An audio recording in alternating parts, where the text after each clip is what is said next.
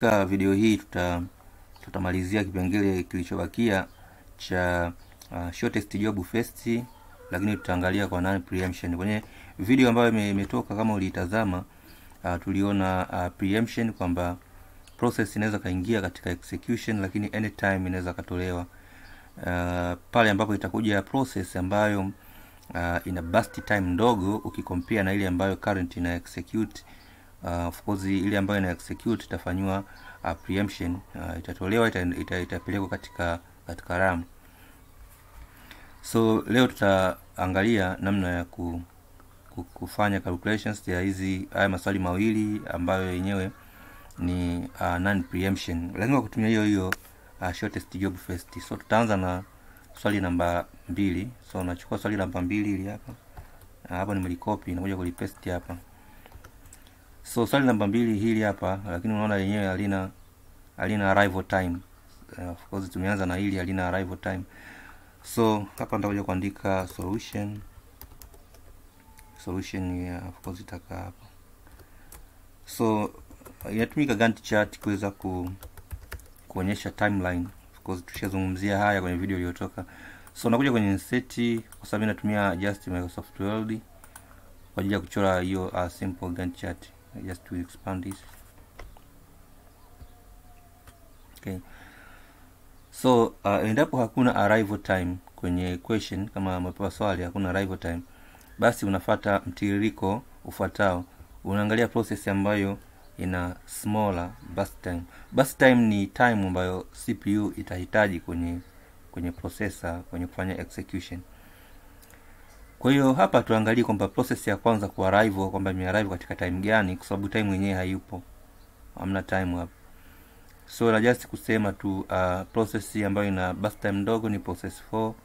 Of course nitaandika hapa P4. So just kija ni kuinsert hapa, just draw table. Just ni draw hizi, so just draw it. Okay, so process 4 yenyewe katika time ya 0 yenyewe ndio imeanza kuingia, so ita execute mpaka burst time, mpaka pale itapomalizika.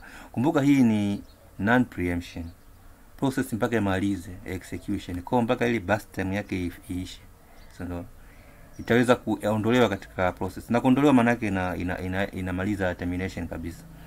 Inafuata process 1. So just unaandika hapa process 1. So process 1 inachukua 6 burst time. So itamaliza kwenye muda gani? Kwenye 9, kwa sababu 3 jumlisha 6, of course kujumlisha hizo unapata 9. Inafuata process 3. So just write process 3. Process 3 yenyewe itachukua 7. Kwa kama ni 7, ukijumlisha hapa unapata 16.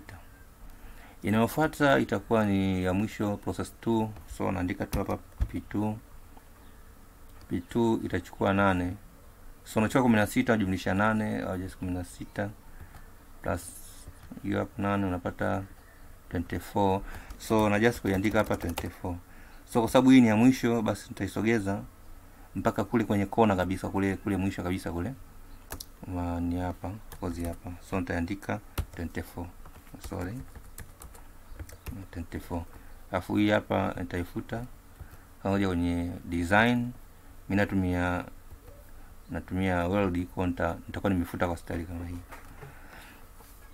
Basi hapo nitakuwa nimemaliza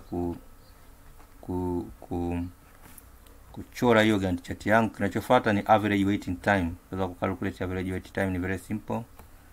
So average waiting time unazichukua zile process to the left.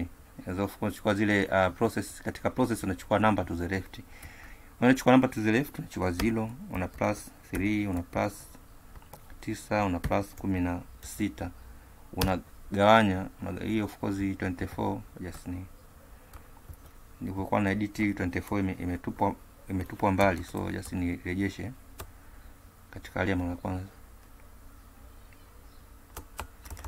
So simply maana yake ni kwamba utajumlisha hizo, utagawa kwa idadi yenyewe. Process tulipanga vizipo 4. So 3 jumlisha 9 jumlisha 16 divide by 4, utapata average waiting time. So hiyo ni swali la kwanza, of course nimejibu kwa stari kama hiyo. So kuja kwenye swali jingine, question number 1. Hili kwa ni swali la pili, hili swali la kwanza of course. Question number 1 kuja kuliweka hapo, kuna kesi imeongezeka. Kesi iliyoongezeka hapo ni kwamba kuna arrival time. So just copy it hii Gantt chart kwa ajili ya kuja kuitumia hapa. Okay, so yes, nifuti hizi data.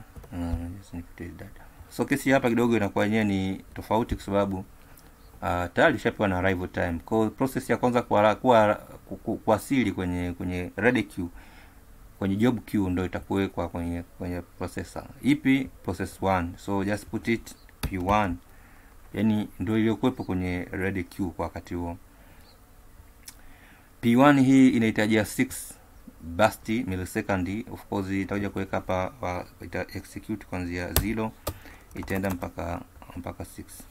Itakuwa namna hii. So P1 itakuwa imemaliza ku execute. Kinachofuata badala ya hapo basi ni ile process ambayo ina burst time ndogo.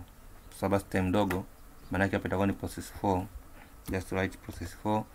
Process 4 inahitaji 3 burst time. So 3 jumlisha 6 inakuwa ngapi? Inakuwa 9. Just weka tu 9 hapo basi. Process 4 itamaliza execution. Inakuja kwa process 4 tayari na 1 tayari, ni baki 2 na 3. Ipi yenye ndogo? Yenye ndogo ni 3. So na just kuandika hapo process 3 itachukua muda gani? 3 itachukua 7. Kwa hapa maana yake ukijumlisha hapa utapata 10. Inamalizikia process 1 2 P2 inachukua muda gani? 8. So kiplus hii tukiweka huko inakuwa ni 24. 8 jumlisha 16 napata 24. So just kuweka huko mwisho kabisa 24. So baada ya hapo basi of course hii ni marudio kwa sababu tulishazungumza ya mambo. Kwa hapo ta calculate what inaitwaje ile completion time, na of course hapo ta calculate to the right inaitwa hiyo turn around time.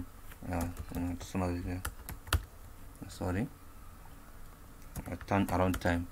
Again hapo ta calculate nini? Ta calculate waiting time, and then mwisho kabisa uta calculate nini ile response time.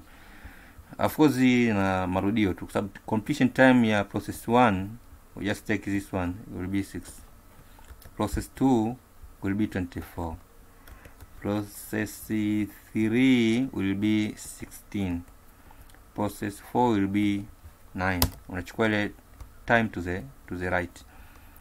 Turn around time ni sawa sawa na completion time minus arrival time. So hapo unapata 6 8 24 toa moja just unapata 23 afu hapa 14 na hapa unapata ngapi? Unapata 6.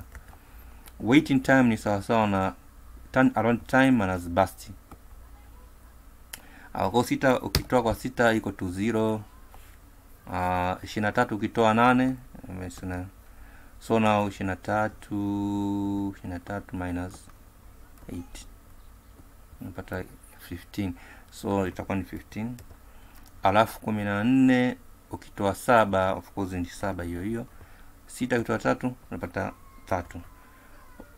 Then response time unachukua time to the left of the process, unatoa kwa arrival time ya process husika. Process 1 time to the left ni 0. 0 minus 0 equal to 0. Just put 0. Process 2, sorry, sasa nini kwa process 2? Process 2 ni 16. Hapo 16 minus arrival time equal to, cha kuzingatia kwenye non preemption, waiting time na response time lazima ziwe sawa, otherwise kuna sehemu ndio umekosea. Process 3 ni 9 ukitoa 2 unapata 7. Just put here 7. Alafu process 4 nasema wapi? Process 4 hapo ni 9. Sorry, ni 6. 6 minus 3 unapata 3. Alafu unatafuta average. So now nikija add another. So nije kwenye design, so nije kwenye hizo no. So this itakuwa ni average. So now average ya turn around time ni sawa sawa na 6 jumlisha 23 jumlisha 14 jumlisha 6. Unagawa kwa idadi, alafu average unaweka hapo. Hiyo itakuwa ni average ya turn around time, na hii itakuwa ni average ya waiting time. Unajumlisha hizi unagawa kwa idadi iliyokuwepo hapo, na hii itakuwa ni average ya response time. So hiyo ndo namna ambavyo unaweza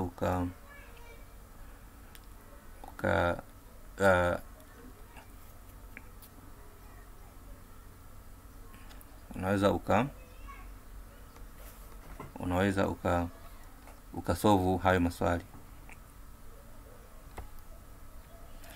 So ukijumlisha hizi burst time inatakiwa ikuletee hapo 24, yani inatakiwa kuletea hivi 24 muda ambao execution hizo na of course inataka ifanane na hapa, ifanane na hapa, lakini waiting na response zitakuwa zifanane.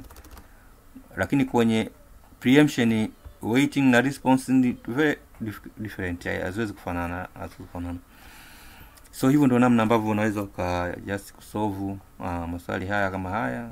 Ni just a very simple. Tunasema kwamba siku zote katika computer RAM ni limited na processor lazima iwe utilized, kwa sababu bila kufanya utilization matumizi ya computer yatakuwa ni magumu. Lazima processor ikiwa idle, yani haitaki kuwa idle processor as well. Kwa mfano tufanye processor ipo katika hali ambayo kwamba ni idle, yani ile scheduling iliyowekwa pale, algorithm ni scheduling ambayo haiutilize processor. Kwa hiyo nategemea kwamba nikifungua Microsoft Word kama hii siwezi kufungua program nyingine tena mpaka ni close. Close maana yake imemaliza execution, kwenye processor inaondolewa, ndio naweza nikafungua program nyingine kama vile calculator. Sasa hiyo computer itakuwa inatumika vipi? Kwa sababu inafungua program moja at a time. Lakini multi-programming, kwamba multiple programs zina run katika the same time, maana yake CPU inazihandle zote na inaziwekea time. Kwa hivi ni kitu ambacho kinafanyika very fast, uweze kugundua. Sasa uweze kugundua kama hii imeondolewa katika processor, uweze kugundua na nini, uweze kugundua. Na inapokuwa imeondolewa katika processor, sio kwamba hii inafungwa, inakuwa hivi inaonekana, lakini sometime kama kuja kuiclick inaandika not responding, sometime inakuwa nzito hai respond kama vile unavyoitegemea mpaka pale itakaporejeshwa katika execution.